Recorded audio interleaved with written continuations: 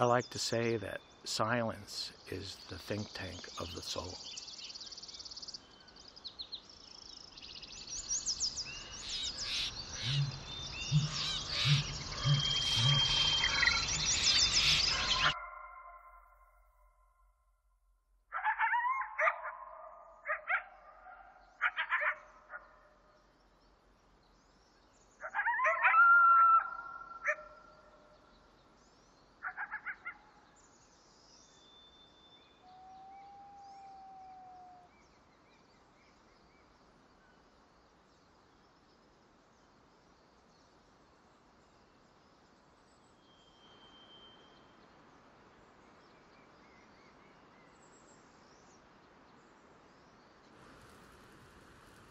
Listening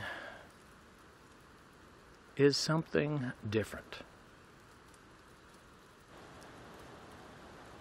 Listening means taking all sounds in with equal value.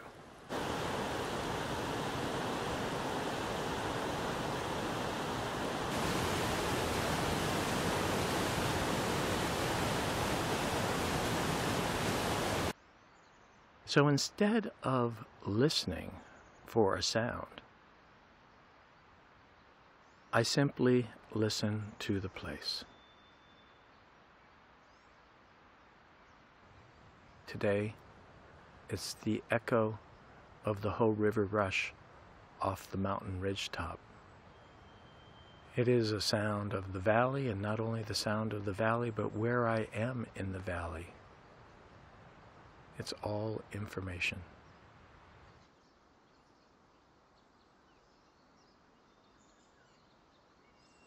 Yes, I record sound and I record nature, but that's just what I need to do in order to become a better listener.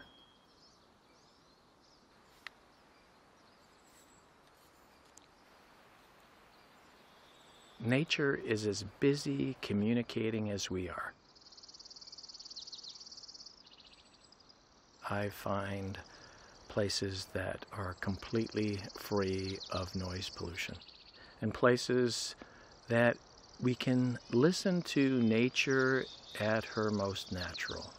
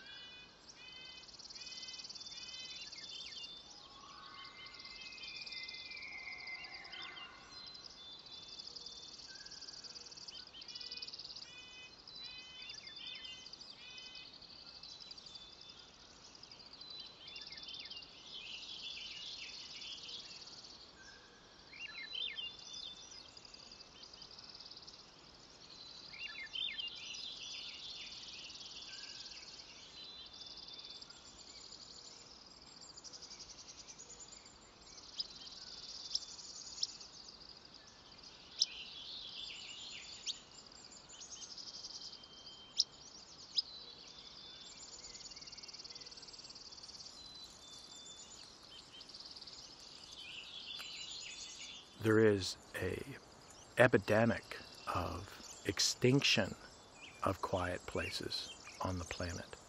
There is not one natural place on planet Earth set aside off limits to noise pollution.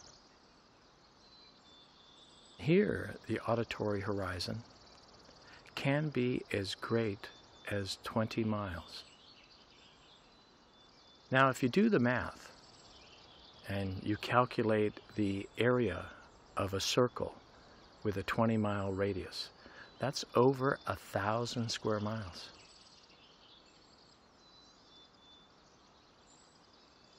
I come here to be reminded what an opportunity it is to be alive today.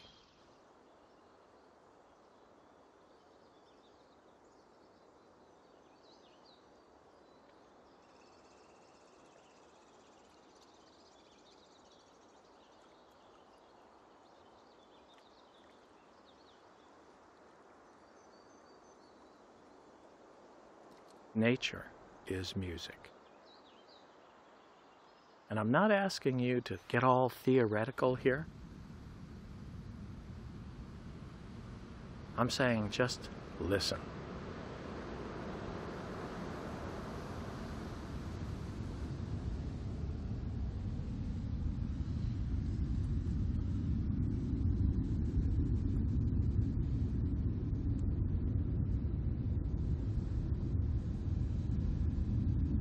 I've recorded well over 700 different logs, which I now call nature's largest violin. I question whether anything in nature is really as random as I once assumed it to be. That somehow, at some high level and sometimes small level, it's all math and harmony and wave and sound.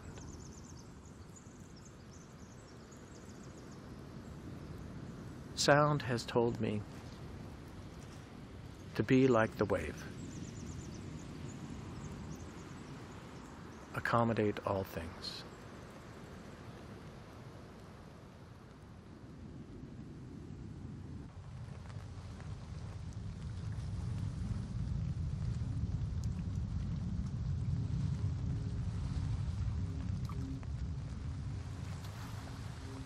We think of ourselves living in this information age.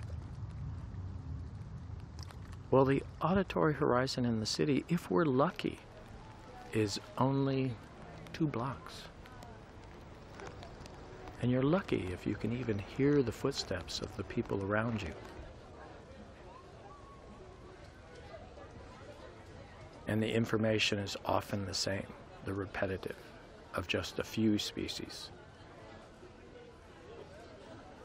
I find that when I'm in the city, that I become very self-aware. Every place I look in the advertisements and the people and the fashion and the conversations, all about people, all about us. And I find myself thinking about me. So in the city, even when we're outside, we live in small worlds.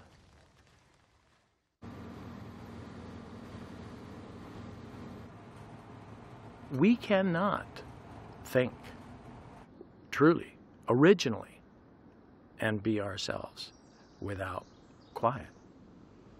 And that is the gift of quiet, is that it allows the faint meanings of sound to gain its original importance.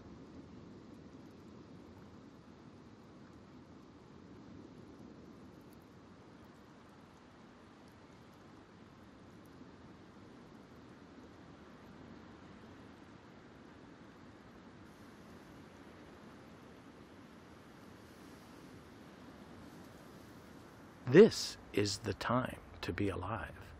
This is when we will make the big decision. Will we or will we not fall back in love with planet Earth?